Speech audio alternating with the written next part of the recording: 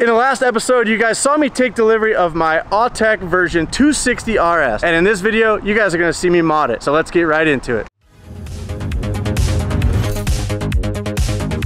All right, we made our way over to Up Garage. I've actually been to this one already. Actually, in 2019, I came here with TJ and Calvin. They had a lot of good stuff, so I'm hopeful that we can find some cool stuff for the Stagea, but it is kind of a rare car, so maybe we won't find too much. Only one way to find out. Let's head in.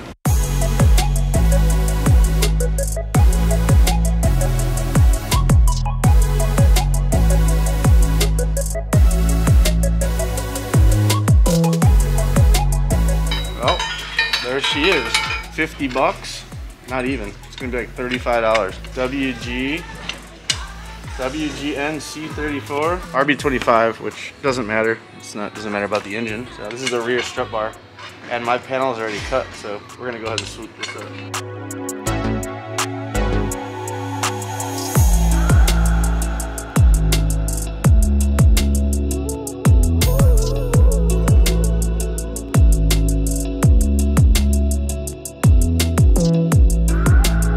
Well, we found our rear strut bar for the Stagea to fill those holes that were cut in the panels, and then we got HK has downpipes. So we're gonna throw these in the wagon. We're gonna go over there and check out the wheel shop. They also have a bunch of used wheels. See if we can find something cool for the wagon.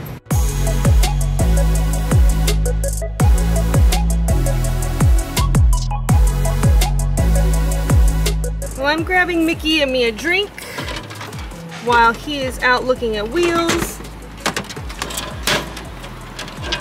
And hopefully he'll have purchased something by the time I am done.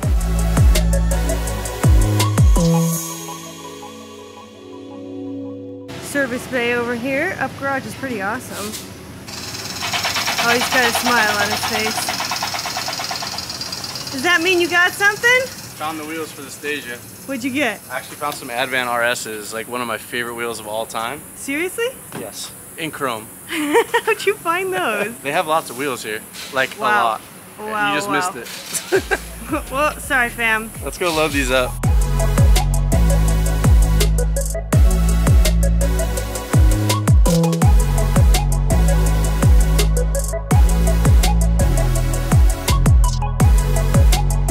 This is the best trip ever.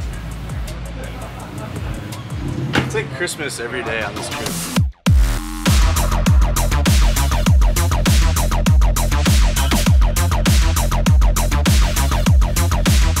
We've got all of our parts that we're gonna be putting on this car laid out. We're gonna walk through those real quick for you guys. So let's check it out. To start off, we've got a set of wheels and tires. This is a set of wheels that I've wanted my whole life. I finally found a set, and we're gonna toss those on. We have not received the tires yet. Now I bought these and they came with tires. Unfortunately, because this is all-wheel drive, this tire setup won't work because this is a 17/18 Stagea, which to me is a perfect period correct fitting for this car. But you guys are gonna have to wait to see that because we're not gonna be able to put those on in this video. Maybe later in the video, so you have to stick around to the end. But I'm excited because I think this is the perfect fit for this car with the chrome finish and all the chrome trim on it. We went ahead, we didn't spare any expense. We got a set of Öhlins DFVs for this car. These are custom made for the Autech version 260 RS. Most of the stuff is in the boxes. You have to assemble them yourself. They don't come pre-assembled. So we'll be doing that in this video today and we'll show you guys how that works. These are our top hats and a couple other bits that go along with the Öhlins DFV suspension. Down here we have a Pioneer head unit, and this is basically something that we wanted to get. It's a 9-inch screen. It's gonna allow us to travel around Japan in comfort with Siri and CarPlay. Aside from that, we've got a throttle shift knob. This is a new shift knob that we're launching. So if you guys are looking to get a new shift knob, this one's really cool. This is Delrin, and it uses our existing collar. So if you already have a throttle shift knob, you can just buy the collar, unthread your old shift knob, and put the new one on. So back here we have a slew of GK Tech suspension bits. Some of this stuff can be installed, some of it cannot due to shocking, and the fact that this is basically a rental car to me while I own it in Japan. In order for me to drive it and enjoy it, it has to be registered as a rental car, and it has to pass shocking in order to do that.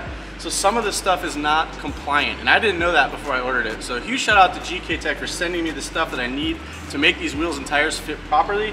Some of this stuff will find its way on the car. The remainder of it will get installed in California once the car returns home. Moving on, I have a set of Ganador mirrors. I found these on Yahoo Auctions Japan a few months ago and had them shipped out here. They do need to be refinished. And again, because they're shocking, I cannot install these just yet. They have to have power folding mirrors. And these are powered, but they don't fold. We also have the factory roof rails. These actually came with the car, believe it or not. not. But the previous owner, if you guys watched the first 260Rs video, I showed you that they removed them and they created some patch panels to cover up the holes where these go. I'm actually more interested in the car without those. I think it looks much better without it. So these will just get shipped back to California and put in storage. One thing that I'm really excited about is this exhaust. Now, mind you, it has not been cleaned up. This is straight off of a Yahoo Auctions Japan. Still has the Japanese dirt all over it. It was never cleaned up. It is a Weldina Nismo Stagea exhaust. This is a pretty rare item and it's in pretty fantastic condition for being 25 years old. And a couple other goodies that I found on Yahoo Auctions Japan was the rear cargo cover here. So that goes in the back of the car, and when you put packages back there, you can pull that closed, and so nobody can see inside the car what you have. And we also have the cargo net. So these are things I found. A lot of times people have these cars, they take these out of the car and put them in the garage and they sell the car, and then these things get left behind. This car did not have them, so I want to have all the accessories for this car I can. So I've been looking through my magazines and found out that these were part of the car, so I bought them. Sato from Top Rank Japan is actually going to help me today, so I got a really cool helper. He is a GTR enthusiast and expert. If you guys watch Dustin Williams' channel, you've seen Sato before. He's helped Dustin work on his R34 and a few other cars that he has, and he's just a wealth of knowledge and a super big help for me. So we're gonna get this thing knocked out and then go enjoy the car. If you haven't done so already, make sure to subscribe to the Throttle YouTube channel and turn on the bell notifications so you don't miss an episode.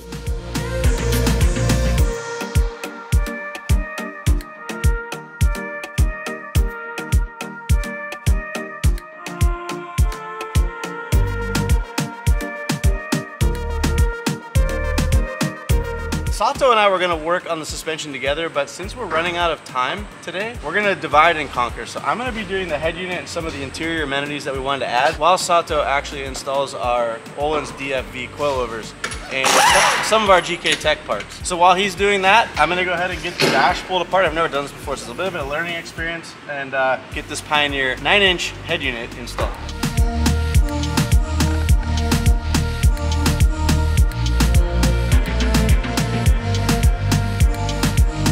Oh, what? What? Look what I just found. What? Seriously, come here. Look at this.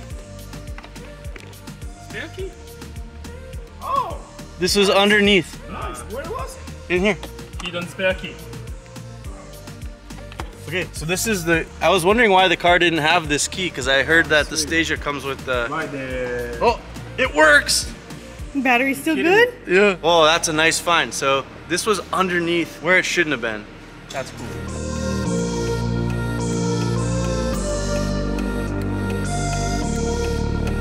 I'm getting into this now, getting it all disassembled, but let's check out what Sato is up to.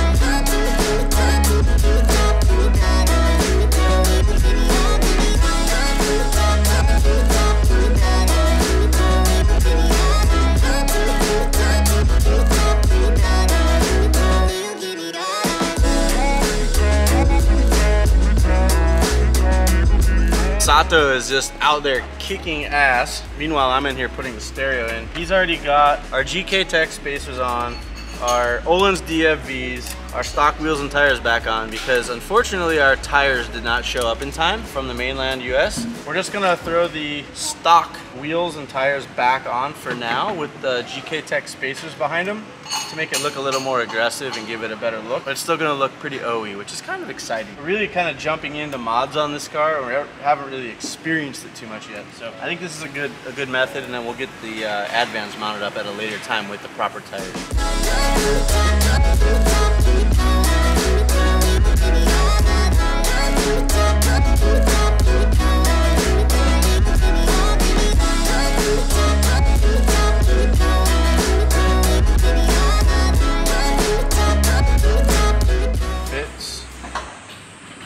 What do you think?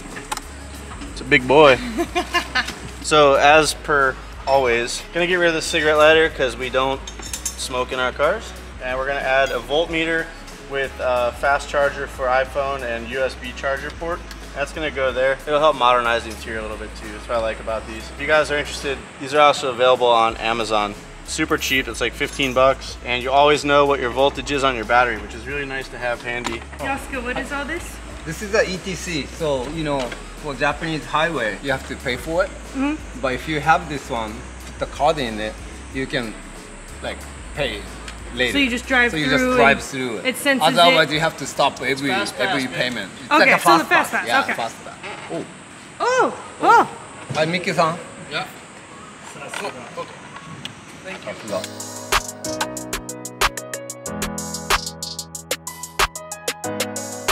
All right, well, Sato's down there knocking out the suspension. I've got our Pioneer head unit in, and I've also installed... you can't really hear it, but... So this is called the ETC, Electronic Toll Collection System. And so we're gonna mount this in the car. We need it while we're driving around Japan to pass through the toll areas a lot easier. So I installed that while we installed our voltmeter and our quick charger here for our phones. And then as you can see here, we've got our head unit all completely installed as well. And it's functioning, which is cool. I gotta set the time and everything, but I've already got the phone hooked up to it. Check, the maps are working in Japanese, which is amazing. What's cool about the Pioneer units that I love, and I put these in all my right-hand drive cars, is you can flip the screen so it can go left or right-hand drive, which is really dope. I'm gonna leave the shift knob off because I'm gonna be putting a different shift knob in here later on once we get this thing on the ground. And as you can see, I'm kind of waiting to get down. So I'm about 6 feet in the air right now. So just a moment, I will be able to jump out and I can show you guys all the work that Sato has been doing while I've been up here doing this. I made it. Now I've just got some more items that we're gonna put on. We're gonna put on a windshield visor, a couple throttle decals. I've got the VIN plate I wanna put on. Now that Sato is done, we can, oh, and we have some stock parts like the cargo cover and the cargo net.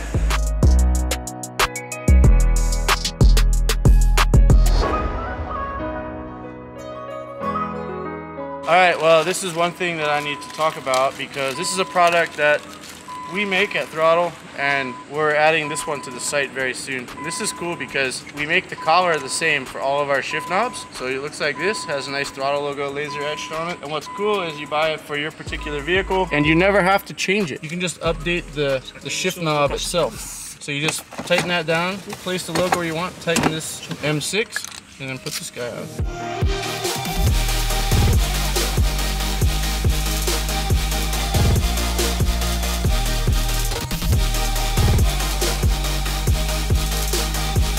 A couple of things I bought off of Yahoo Auctions Japan just to complete the car was the cargo cover, as I showed you, and then this net which folds down and actually makes a partition so that stuff doesn't fall forward. But it's really cool how it suspends up here and you can use it to sort of store things up above. Pretty cool. And you can still see rear view mirror. So one of the things I love about these type of cars is how versatile they are and how many cool aftermarket accessories, not aftermarket, how many OEM accessories are available for them. So this is a cool one for me. I'm glad I have it. Probably never going to use it, but to be able to have it in the car, and if this car ever moves on to a new owner, they're going to have all the cool stuff that was optional through the dealer, which is really neat. All right, I got a few stickers I want to put on, and we're going to call it a day.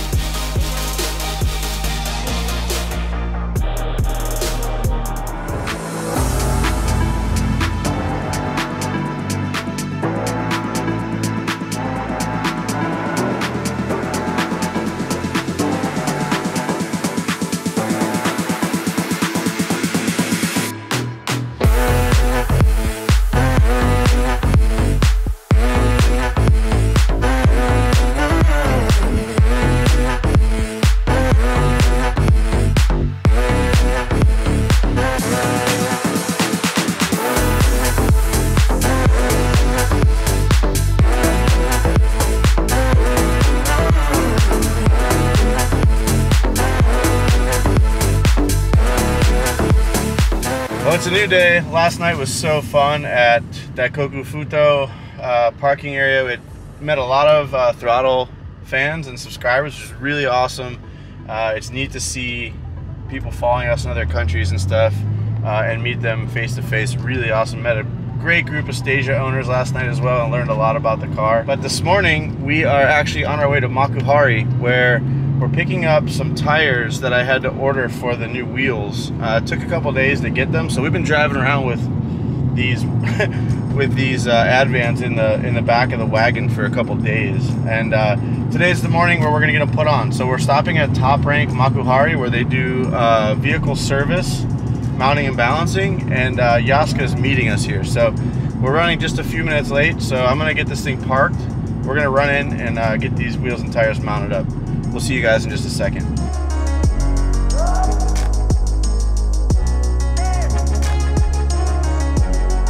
All right, we made it to Makuhari, where we're at one of Top Rank's other facilities, and of course Yaska met us here because we're gonna put our tires on.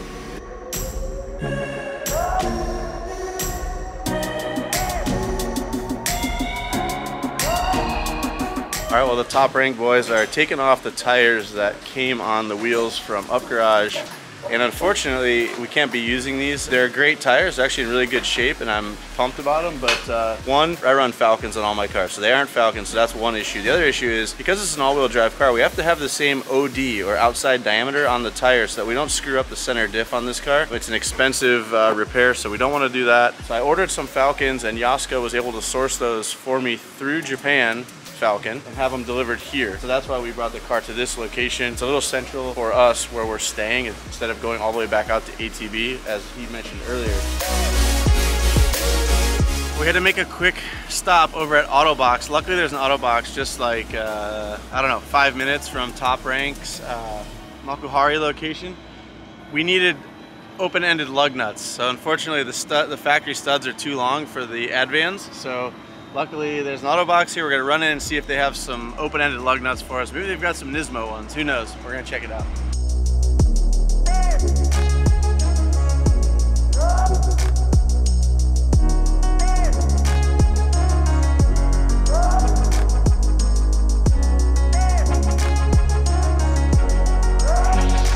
All right, we actually found something that might work, and a thin wall socket, some glass cleaner, and some towels, because the windows are filthy. So are the wheels. So trying to get some stuff so we can clean the car up a little bit. These are not gonna work, but we're gonna have to go back and cut the tops off because they have no open-ended. Where there's a will, there's a way.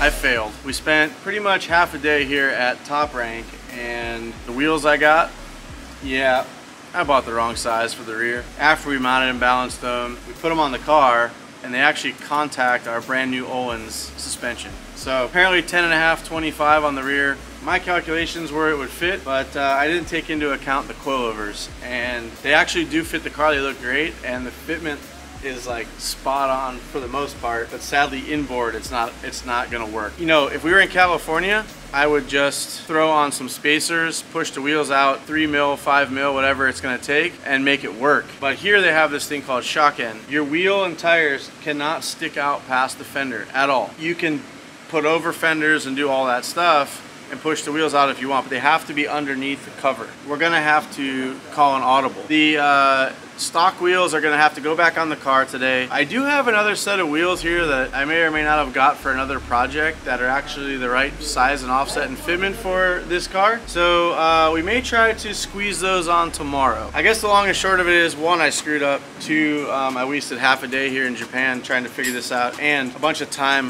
of all these technicians here at Top Rank who have been amazing helping us get this sorted out, and have stayed late tonight to try to help us get this thing back on the road so we can get back to our Airbnb safely. So huge shout out to Top Rank and the boys here for that, because they would probably much rather be home with their families right now, and I don't blame them.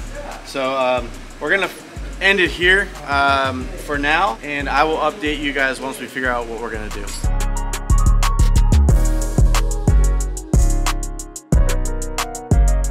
All right, well that escalated quickly. The delivery driver from Top Rank arrived with our stock wheels, which I was anticipating putting the stock wheels back on the car tonight so we could go home safely to the hotel. But as you can see, these are the original tires from 2000, and they are cracked. The guys here at Top Rank would not let me leave on these tires. They said it's unsafe, and they didn't want me leaving their facility on unsafe tires. So this whole team is basically acting like a pit crew right now, and they're literally mounting up these RG2s for me. I did buy these for another project, but they're GTR fitment, so we know they fit the Stagea, and they're just they're actually putting the tires on right now, this late at night, so that I can go home safely on good tires. And man, I'm like kind of at a loss for words. These guys would stay here away from their families to help me get home. It's unreal, and I appreciate it more than I can ever tell any of them, because none of them speak English. I'm a little emotional about it, I'll be honest. It's really kind of them, and this doesn't happen to me very often, so I'm without words at the moment, as you can tell. These guys are absolute animals.